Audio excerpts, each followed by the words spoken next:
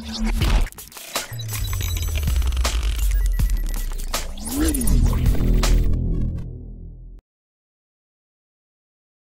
friends, sports பத்தின செய்திகளை உடனுக்குடன் தெரிஞ்சுக்கொள்ள நம்ம தமிழ் கிரிக்கெட் சேனலை சப்ஸ்கிரைப் பண்ணுங்க.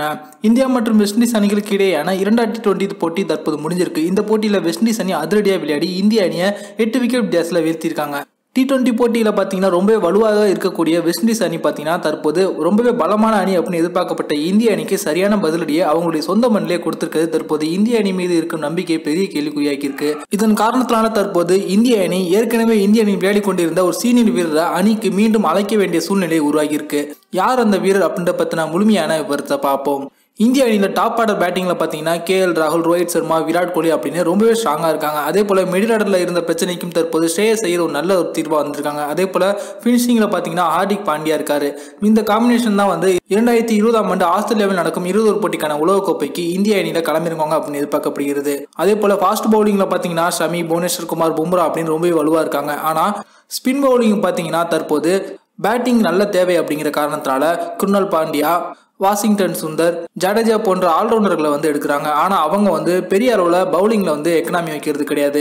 குறிப்பா வாஷிங்டன் சுந்தர் பாத்தீங்கன்னா பவர் பிளேல ஓரளவு நல்ல எக்கனாமி வச்சிருக்காரு. ஆனா இந்த வருடம் பாத்தீங்கன்னா அவருடைய எக்கனாமி ரொம்பவே மோசமா இருக்கு. இந்த வருடம் இந்தியா அணிக்காக பவுலிங் வீசிய பவர் பிளேவில் மோசமான பவுலரா தற்போது வாஷிங்டன் சுந்தர் அவர்கள் உருவாகி இருக்காங்க. உள்ளூர் போட்டிகளில் சிறப்பா விளையாடினாலும் கூட அவங்க வந்து சர்வதேச போட்டிகளில் சிறப்பா விளையாடுறது கிடையாது. அதே போல ஜடேஜா, குருணால் பாண்டியா போன்ற வீரர்கள் பேட்டிங்கில் ஓரளவு சோபிச்சாலும் பவுலிங் அந்த அளவுக்கு எக்கனாமி வைக்கிறது கிடையாது. தற்போது இந்திய அணியின் ரிஸ்ட் ஸ்பின்னர் பார்ட்னர்ஸான குல்தீப் யாதவ் மற்றும் யுவேந்தர் சஹல் இவங்களுடைய பவுலிங் பாத்தீங்கன்னா தற்போது எதிரணி வீரர்கள் கரெக்டா கண்டுபிடிச்சு அடிக்க ஆரம்பிச்சிட்டாங்க. அதுவும் இந்திய அணிக்கு பெரிய பின்னடைவை ஏற்படுத்தியிருக்கு. அதே போல குல்தீப் யாதவ் தற்போது ரொம்பவே மோசமான ஃபார்ம்ல இருப்பதன் காரணத்தினால யுவேந்தர் சஹல் மட்டும் அவ்வப்போது அணியில் எடுக்கப்படுறாங்க. அவங்க வந்து கரெக்டான சமயத்தில் விக்கெட்டை வீழ்த்தி கொடுத்தாலும் அவங்களுடைய எக்கனாமி ரொம்பவே அதிகமா இருக்கு.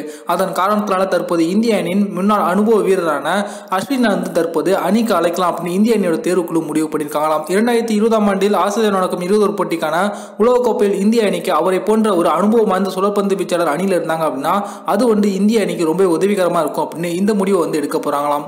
அதே போல அவர் வந்து தற்போது பேட்டிங் சிறப்பாக விளையாடுற காரணத்தினால அஸ்வின் கண்டிப்பா ஒரு நல்ல தேர்வா இருப்பாங்க அப்படின்னு எதிர்பார்க்கப்படுகிறது. ஏற்கனவே விராட் கோலி பாத்தீங்கன்னா யுவேந்தர் சஹல் மற்றும் குல்தீப் யாதவ் இவங்க 2 பேரும் ஒரே சேர அணியில விளையாடுறது ரொம்பவே கஷ்டம் அப்படின்னு சொல்லிட்டாங்க. அதன் காரணத்தினால இவங்க 2 பேரில் ஏதேனும் ஒரு பவுலரை உள்ள எடுத்துக்கிட்டு மற்றொரு மாற்று பவுலரா ரவிச்சந்திரன் அஸ்வின் வந்து உள்ள களமிறங்குவாங்க அப்படின்னு எதிர்பார்க்கப்படுகிறது. இதன் காரணத்தினால இந்திய அணி அடுத்து விளையாட போகும் தொடர்ல கண்டிப்பா T20 போட்டியில ரவிச்சந்திரன் அஸ்வினுக்கு அழைப்பு வரும் அப்படின்னு எதிர்பார்க்கப்படுகிறது. இது பத்தின உங்களோட கருத்து என்ன அப்படிங்கறத கீழே கமெண்ட்ல லீவ் பண்ணுங்க. இந்த வீடியோ உங்களுக்கு பிடிச்சிருந்துச்சுன்னா லைக் பண்ணுங்க, ஷேர் பண்ணுங்க. நன்றி.